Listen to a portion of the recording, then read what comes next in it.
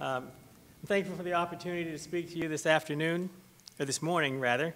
I say afternoon is because it's just before lunch, so I'm sure usually people are awake going into that lunchtime, and I'll try not to be too long. As was mentioned, the topic is, has God offered salvation to all people? I want to start by a little story of sorts. The boy who held his little boat and said, "It's mine, I made it," suffered a keen disappointment. One day, with exuberant expectation, he carried his boat to the shore of the lake and sailed it on the clear blue water. The little boat skimmed along the gentle breeze as the gentle breeze blew its sails across the rippling waves. Then suddenly, a gust of wind caught the little boat and snapped the string the boy was holding. Out further and further, the little boat sailed until it vanished from sight.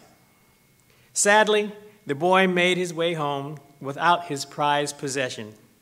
It was lost. The weeks and months went by. Then one day, as the boy passed a toy shop, something caught his attention. Could it be? Was it really? He looked closer. It was, yes. There in the display window was his own little boat.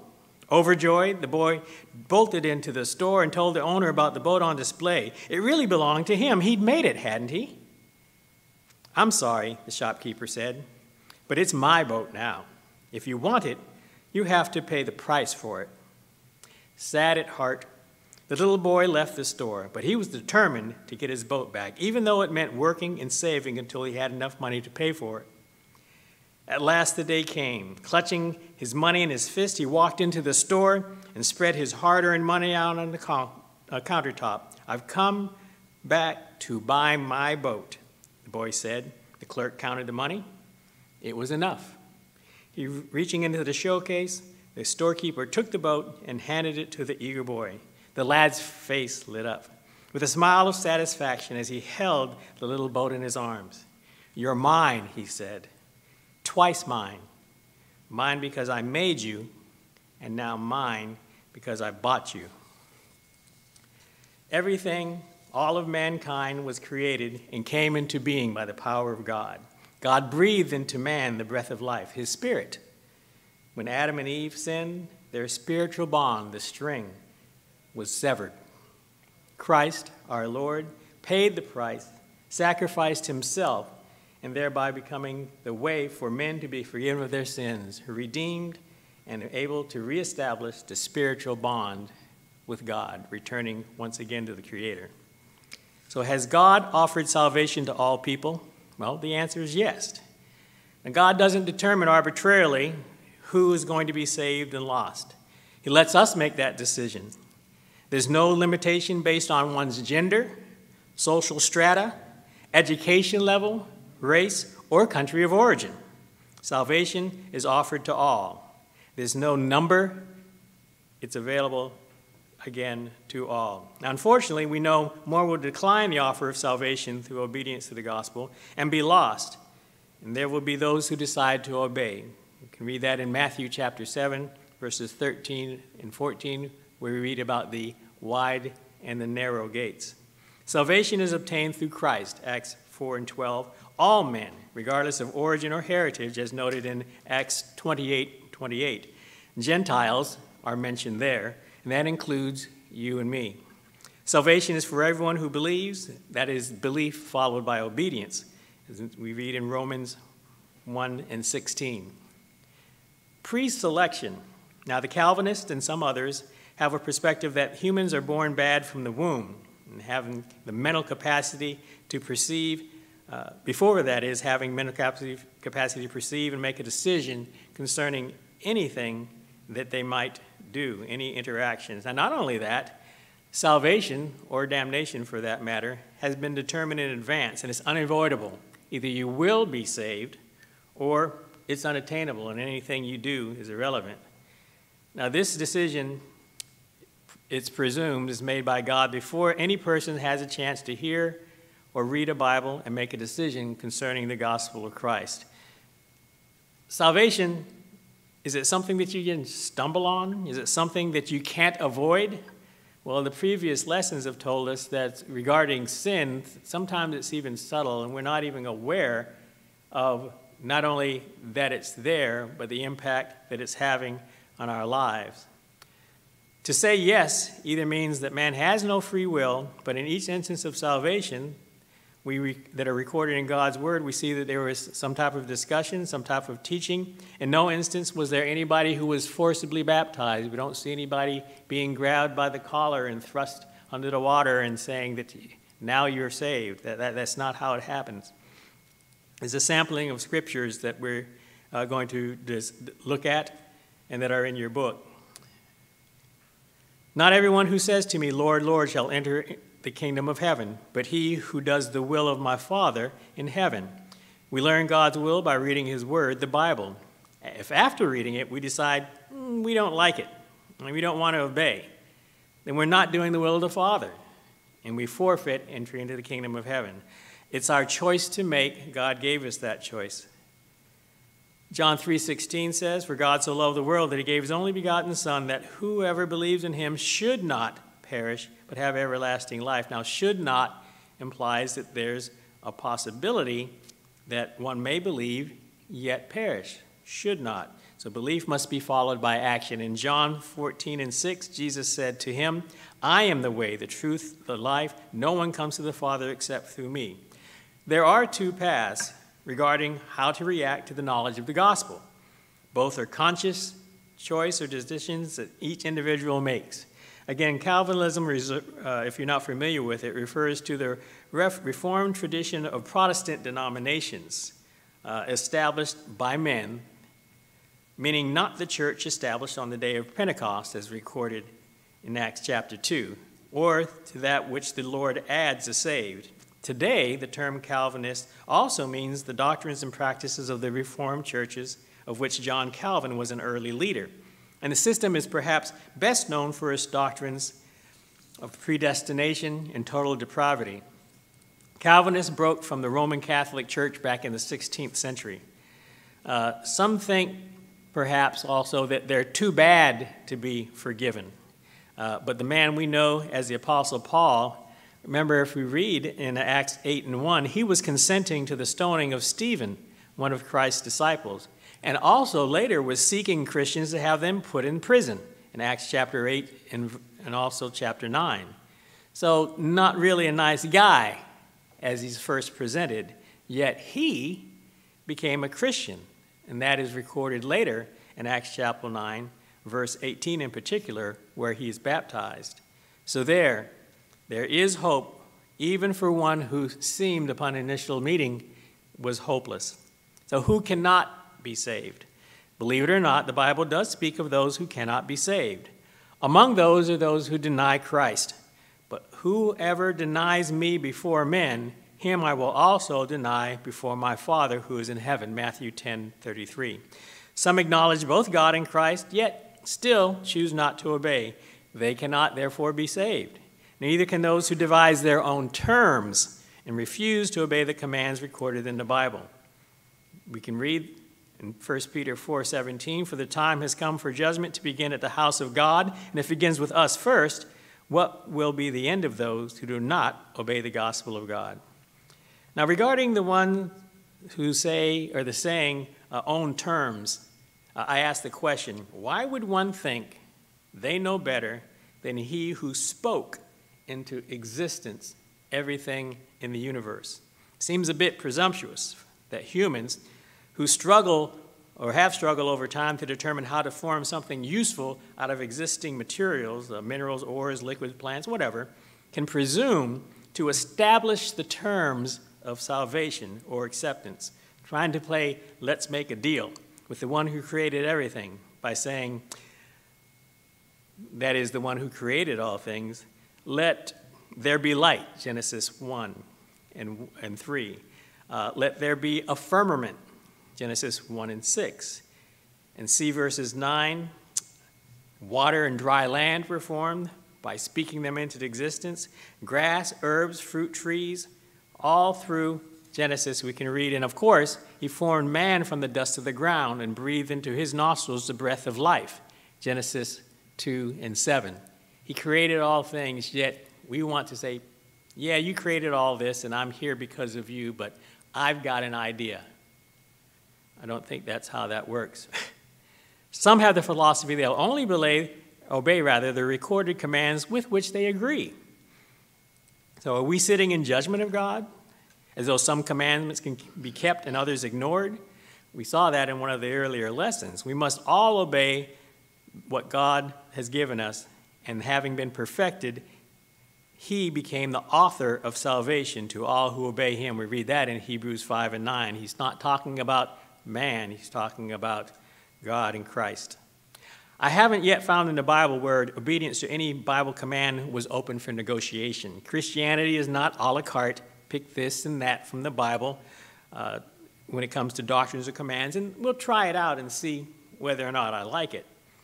A nation's citizens, and this was pointed out before regarding laws, are expected to obey established laws, and if not, there are consequences ranging from fines to incarceration, or in some cases, even physical death.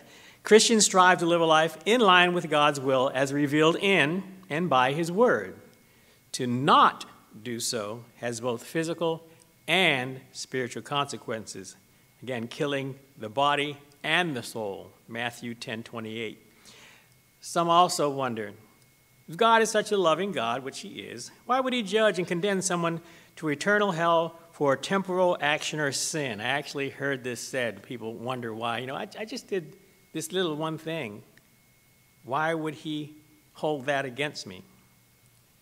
We had from Connor's lesson definitions of sin. To behave contrary to God's will sums it up. He is just and fair, which is the reason he does not hide the terms for obtaining grace or forgiveness from anyone. Neither does he hide the consequences. We don't have to guess. We know in advance. For the wages of sin is death, but the gift of God is eternal life in Jesus Christ our Lord, Romans 6:23. Again, Connor pointed out that in many cases the appearance was that there was no immediate consequences. When Adam and Eve ate of the fruit of the tree, that they didn't immediately die. However, there was that severing, that spiritual severing from God. Their spiritual life was impacted. Could they see it? Not really, except from the concept of being put out of the garden, but death, that physical consequence, and then later what would be a spiritual consequence they didn't experience. So Romans 6 provides divine knowledge regarding how Christians are to respond to God's grace and teaches that sin is to be avoided. God's love and grace provide an escape to those who are repentant and strive to be obedient. If God's grace is refused by anyone who knows good from evil, understands what's required, and the consequences, and chooses to do otherwise, that person has chosen their faith. God is being just. He's not going against what he said he would do. No one's going to be forced into doing wrong. It's a conscious choice. To blame God for anyone's own choices is irresponsible, shows a lack of maturity or discernment. It's not what God wants, it's what man chooses. God wants everyone to be saved. Man might choose otherwise.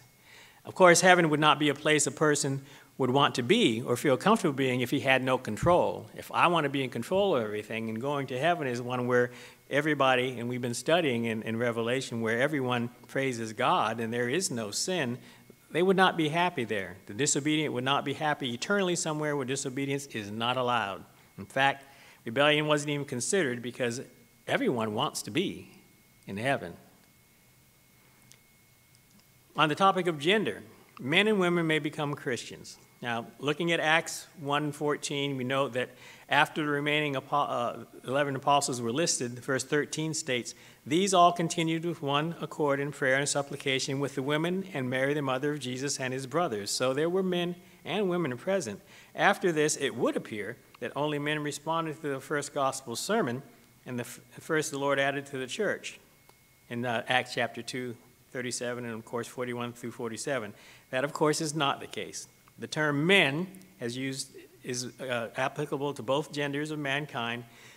To show that women are indeed being baptized and added to the church, we can look to Acts chapter 5:1, where Ananias and Sapphira, his wife, and as was mentioned earlier, not perhaps the best example of obedience, but we see that they were Christians. They were mentioned as members, and later in verse 14 we read, "And believers were increasingly added to the Lord, multitudes of both men and women. We'll see this in a number of places. This verse clarifies that salvation was available to both genders, men and women. No other options are noted, by the way. In fact, the Bible is consistent with this grouping as seen below. So God created man in his own image. In the image of God created him. Male and female, he created them. Genesis 1:27. Male and female, no other options. He created male and female and blessed them and called them mankind in the day they were created. Genesis 5:2. And he answered and said to them, have you not read that he who made them in the beginning made them male and female? Matthew 19:4, and nothing else is mentioned after that as far as gender. But from the beginning of the creation, God made them male and female, Mark 10:6. And there are a couple other examples. One that's not there regarding disciples. Note also the disciple, as she's referred to, Tabitha, also known as Dorcas, who was raised from the dead in Acts chapter 9 and verse 36. So the scriptures are replete from mentioning that there are women who were Christians also, not just men. Also, Acts chapter 8, verses 26 through 29, Philip revealed the gospel and baptized an Ethiopian eunuch. Now, the subject of eunuchs come up in Matthew 19, after Christ gave commands regarding allowable grounds for divorce. The disciples conclude it's better not to marry, in verse 10. And Jesus responds a couple of verses later, verse 12, said, for there are eunuchs who are born thus from their mother's womb. And there are eunuchs who are made eunuchs by men, and there are eunuchs who have made themselves eunuchs for the kingdom of heaven's sake. He who is able to accept it, let him accept it. Of these instances where the terms used, I looked in Vine's dictionary to see, and in a noun form denotes an emasculated man, a eunuch, Matthew 19:12. One naturally incapacitated or voluntarily abstaining from wedlock. One such in a position of high authority in a court or chamberlain. And again, that refers to Acts 8:27 through 39. The little reference you see in your book, perhaps to a 2:43 through 44, just strike through that. Nevertheless, this noble servant of the queen was not referred to as a she or some hyphenated gender, a eunuch. All reference personal pronouns used in these verses are masculine: man, his, him, and he. Well, what about your social status, your education level? One might presume that there's a broad or a diverse spectrum of individuals presented during the first gospel's sermon that's recorded in Acts 2, since it was Passover and people were gathered from all places. From the perspective of having what would be considered a formal education is what I'm talking about here. Most of the apostles were likely not very well educated or wealthy. It doesn't mean that they were dirt poor. And again, this is a presumption. But recall that the first called were 4 fishermen. Now, fishermen can make a very good living, and it's an honorable profession. Simon, Peter, Andrew, and James, and John, all fishermen. In contrast, another disciple, an earlier follower of Christ, was totally different from these. That's Levi, a Jewish tax collector. He had status and some education. It's presumed, since he was responsible both to count and to account for the money that he collected. That would only be possible if you had some education. And of course, he was not liked by other Jews because he was working for the Roman government. Even though he was following rules, the idea being that one of the reasons they would look down on is that sometimes they collected a little bit more than what they were supposed to, and they kept that for themselves. His position or job didn't faze Christ, though. He saw, that is Christ, into his heart and soul, his true attitude, which was then backed up by his actions. James 2 warns against differentiating between those who are or appear to be either wealthy or poor. All souls have the same value to God, and Christ died so all would have the opportunity for salvation. Now, the lack of formal education was noted. This is just something I didn't come up with, by their enemies when they said that they are uneducated and untrained men. In fact, knowing their background, they marveled at them and realized they'd been with Christ, Acts chapter 4 and 13. So their lack of formal education had not kept them from being bold. And it also indicated that that was not a precursor to becoming a Christian, being able to understand God's word. It didn't keep them from being bold or from serving the Lord. Now, they did have guidance from the Holy Spirit, which was promised by the Lord, and is recorded in John 16:3, Acts 1:8. We, of course, have the recorded word. By contrast, Saul was very well educated, having been learned at the feet of Gamaliel, a well-known Jewish rabbi of the time. Also indicates that he was from a family that had some type of social status. He was born a Roman citizen, which many could not claim. So the gospel is aimed at all people of every social strata, and again, regardless of their life before becoming Christians. It may be a bit presumptuous when we take a look at the race or country of origin of people, let's say of the eunuch, who was of perhaps Ethiopian or descent or African. At least that's where he came from. He was serving in that particular capacity. Unless, as it says, presuming that this is the case, race and country of origin did not restrict the spread of the gospel. Of course, when he was preached to, Philip caught up to him and preached to him. On the day of Pentecost, we know Jews came from not less than 12 regions, if you read from where they were, when they were saying, wow, we can each understand what they're saying in our language. But there are 3,000 who gladly received the word and baptized. 3,000, a goodly number, but not all that were there. Later, Cornelius, who was a soldier, a blue-collar worker, and a Gentile. In Acts 10 and 11, the Lord helped Peter understand the gospel was indeed for all by sending him to his house. He presented to him animals that were not supposed to be eaten by Jews. He did that several times to help him understand that anything that God blessed or that directed was not unclean. Peter concluded, in truth, I perceive God shows no partiality. If you read that scripture, you'll see that the Holy Spirit fell upon those who he was preaching to. But in every nation, whoever fears him and works righteousness is accepted by him. So then Peter proceeded to Cornelius' home when he was asked to come. He preached the gospel to those that were in the household and eventually baptized the believing adults. Now, what typically occurs preceding one's obedience or obeying the gospel? Form of a question. A person hears and evaluates what is said. As a quick example, one attends school where lectures are heard, books are read, and the discussion occurs. Hopefully it's open discussion of what you've heard, and then you come to a conclusion regarding the information received, and chances are you're going to take a test or two on that knowledge to see whether or not you've understood it, and then you draw a conclusion, and perhaps even change our behavior when it comes to studying the scripture. Repentance may be the result. Now, these are active rather than passive events requiring the mental and physical capacity to respond. The same is true with the gospel, and every race, country, gender, and social strata must do the same things. You must hear, believe, repent, confess, be baptized. You have to hear and be able to understand what's being spoken or the written word that you're reading. You have to process what you're seeing and what you're hearing. Understand and be able to discern fact from fiction, able to reason. Repent, turn away from, stop doing what it is that you're doing.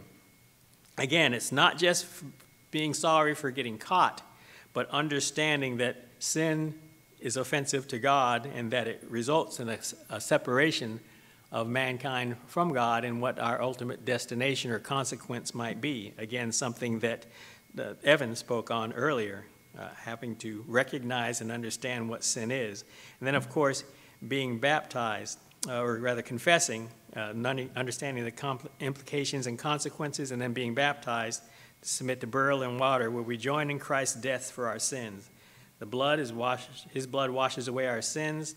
As he was buried in the earth and raised to die no more, we're buried in water, and we die to sin, coming up as a new creature. And of course, having done all of that, live faithfully. We continue to read, we continue to study, pray, and teach others. In our lives today, after we've gone to school and pursued a particular line of work, oftentimes you have to go back and get what's called continuing education credits. You have to continue to go and to learn and keep up to speed on what is necessary. Now, of course, in man-made occupations, those rules or techniques may change, but in God's Word, they remain constant. So we study the Scripture, we worship, we interact with fellow Christians, and we fulfill our task, that is to seek and save the lost. Now the topic, why children cannot be Christians. Because these commands, each of the ones that we just looked at, require a certain mature level of thinking, small children cannot do them. Only those who possess a higher level of reasoning ability can become Christians. And below is a further explanation of these points. There was one note: since each person matures and learns at a different rate, has different experience and varying capacity, it's not possible to establish a specific age for when one's able to respond to the gospel. So let's just consider a couple of things. Well, here, a child can hear and have, but not necessarily have the knowledge base in order to understand what is being said. Children believe. They believe a lot of things, have a lot of vivid imaginations. So even being taught what they believe and can follow on with, they can really be innocently naive about things. And as human beings, as Christians, we need to be able to discern. Repent. A child that gets caught doing something wrong does feel sorry for being caught. It may go on a little later before perhaps they've experienced, again, a consequence such as Evan had pointed out to their action before they actually stop it. They may not understand the consequences. They cannot truly comprehend what's happening. Well, by the way, this may define also some adults, unfortunately. Confess. Can a child articulate verbally and acknowledge who Christ is? And even if they say that, do they know the significance? Being baptized, if baptism is forgiveness of sins, at what age do they go from, yes, they perhaps can be, to we're fairly sure that they understand? They must know that burial in water is to have sins washed away by the blood of Christ. They must know what that means. They should also know what the church is and what their responsibilities are afterwards. Conclusion. Well, no one has been pre-selected to be saved or lost. There's no gender, social, or educational constraints, excepting for the ability to comprehend information, reason, and make a responsible decision. Neither does one's race, ethnicity, or country of origin restrict access to salvation, which is available to all who will hear and believe the gospel, repent of their sins, confess Christ as Lord and Savior, and be baptized as buried in water to have one's sins washed away through the blood of Christ. Salvation is available to all, with the only restriction being that an individual must be capable of understanding and responding to the gospel. So how have you, or will you, respond? I appreciate what Connor said in looking and referring to Revelation 22:17, and the Spirit and the pride say, "Come." The water of life is free, but we must come to receive it. Thank you.